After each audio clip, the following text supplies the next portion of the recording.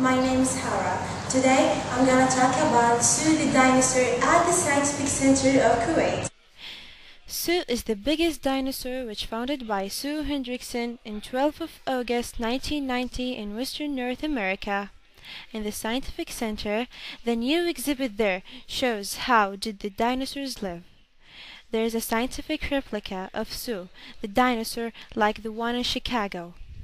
You can find there a playground for the children and learning a lot of information that you had never known about the dinosaurs.